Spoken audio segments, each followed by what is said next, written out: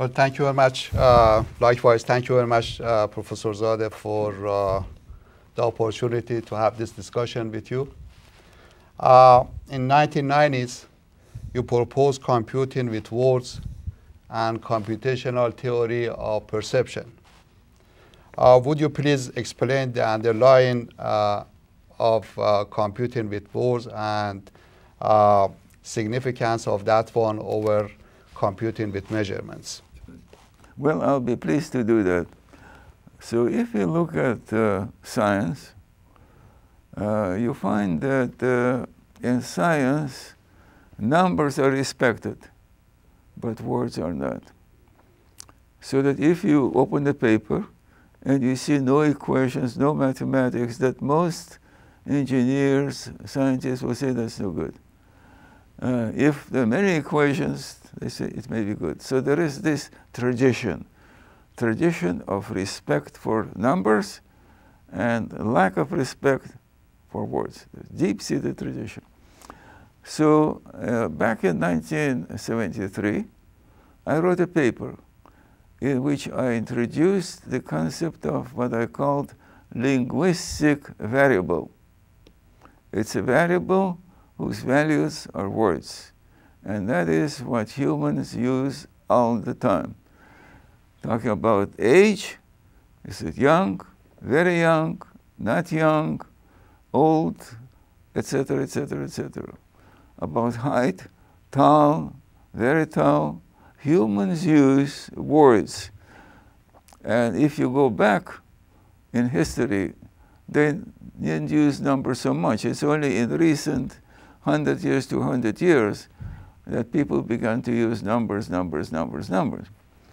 But today, when you listen to radio, watch TV, you find that people frequently use numbers. They say 25% are for this and 35% against it. Anyway, but what I said in that paper, 1973 paper, is that the use of words may have some advantages. You see. So this was counter to conventional wisdom. Conventional wisdom was words are not good, numbers are better. I said something different. I said that words can be very useful. And then I described how to use words, how to compute with words. So you can add small and large, you can multiply them, you can do all kinds of things with words. So this was my first paper in which I used words. So my 1990 paper is rooted in my 1973 paper. It came later. And so an idea which occurred to me at a later point was this, that humans use perceptions. You drive a car. Do you compute anything? No. Do you measure anything? No. You see? You go chef in a restaurant. Does chef in the restaurant measure anything? No. Doesn't need it. When you cook something, do you use measurement? No. I mean, once in a while, a few pinches of salt and so forth. So in much of what you do during the day, you really don't compute and you don't measure. And yet, you can do so much. Sports, basketball, people can do all kinds of wonderful things. No computation, no measurement. So AI, artificial intelligence, was measurement-based, logic-based. AI, incidentally, has never been very enthusiastic about fuzzy logic. AI has always been committed to classical Aristotelian logic. So then what I said is that the reason why AI has not been able to solve many problems is because AI used measurement-based theory, but to solve those problems, you need perception-based theory. AI and DARPA, very interested in automation of driving a car. after all these years, today we can construct cars which can don't need a driver in light traffic, but nothing that can work in city traffic. Nothing in New York, nothing in Tehran, nothing in Istanbul, nothing in Calcutta. People can do it. No measurements, no computations, no nothing, you see. So humans have certain abilities. And then I said, AI has made a mistake in putting all of its eggs into the basket of classical logic. We have to develop a capability to compute with perceptions. But how? My suggestion was take a perception, but describe it in a natural language. You see? I have a perception that most Swedes are tall. That's my perception.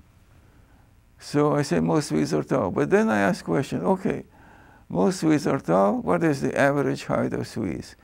So I want to come up with an answer to that question, but I cannot do it using AI.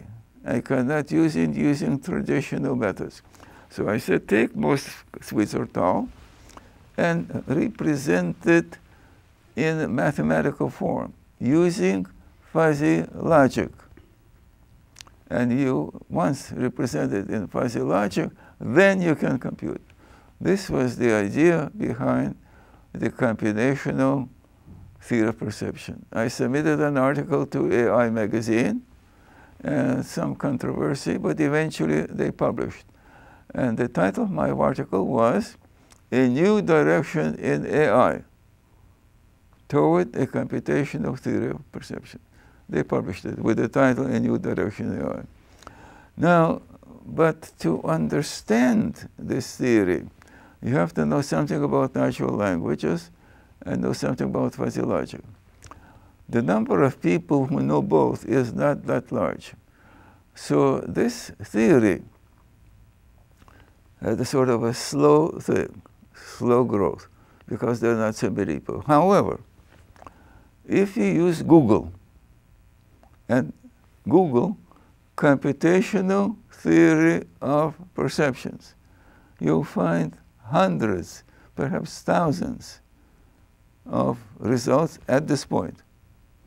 So there are many papers today in which they use this computational theory of perceptions for robotics, for this, for that, vision, speech recognition, many other things. But like many other things that I have done, understanding has been slow. So based on what you said about artificial intelligence and computation based on perception, is there any interplay between a learning or adaptive artificial intelligence and computational theory of perception? Yes. Well, what I can say is that there should be. But there is a large literature. This report on the impact of fuzzy logic shows there are 237,000 papers with fuzzy entitled. I can read a few, you see. So if you ask me, is there an interplay? I don't do it myself, you see. I write only papers which are basic. So but whether other people have done it or not, this is difficult to tell, except for Google. If you use Google, then I think you will find many papers doing that. Now, the concept of adaptive systems is one of the concepts that suggested fuzzy sets to me. I've written something. The concept of adaptation, I said, how do we define it? And then eventually I said, you have to use fuzzy logic for that. So to define what you mean by adaptive system, you have to use fuzzy logic. Now today, it is used very widely, actually. in so-called neurofuzzy systems. Neurosystems are good at adaptation and learning. Neurosystem. They combine the two. Out of combination comes neurofuzzy systems.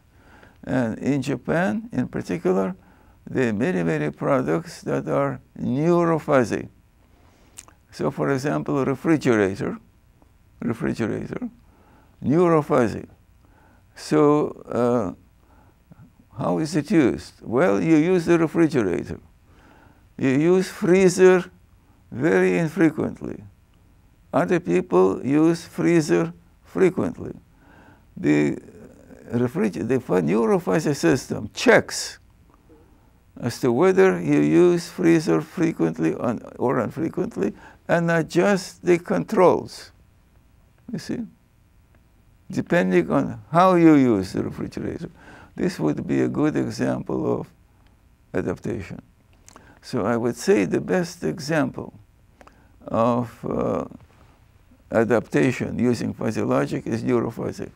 There is also evolutionary. In evolutionary, genetic algorithm is also used there. Evolutionary also has to do with learning. And so there are many papers which are a mixture of evolutionary and fuzzy, so-called, and there are some, all three. Neuro-fuzzy genetic systems use all three: fuzzy, neuro, evolutionary. So that, as I said earlier, there are many, many papers. I can look at only a small number, but there are fields in which adaptation plays an important role, and I'm not talking some particular papers, and in which the two of them or the three of them are used together. Now, for example, fuzzy logic transmission in Volkswagen, it checks how you use your transmission, you see?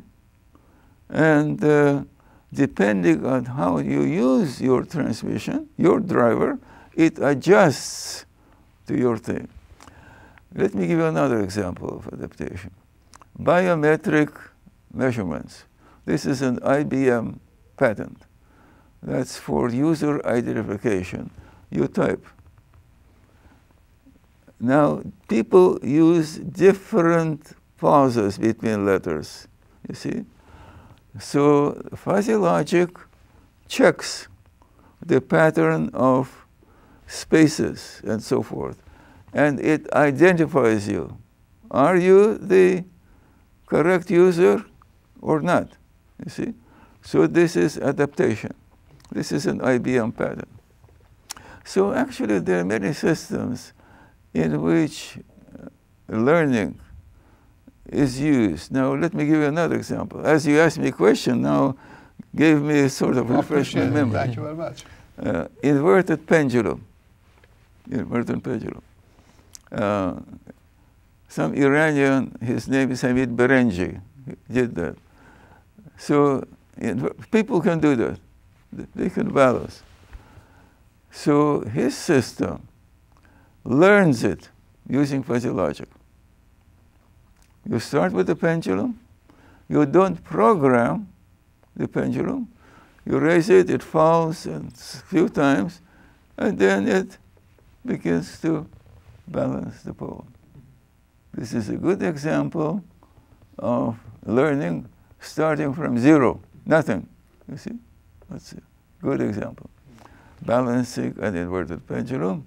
You may find that he has done a lot of work. He was working for NASA, now he has a company of his own. And NASA used fuzzy logic in space and various other things. And he was the person who designed the systems for NASA. Hamid Berenji.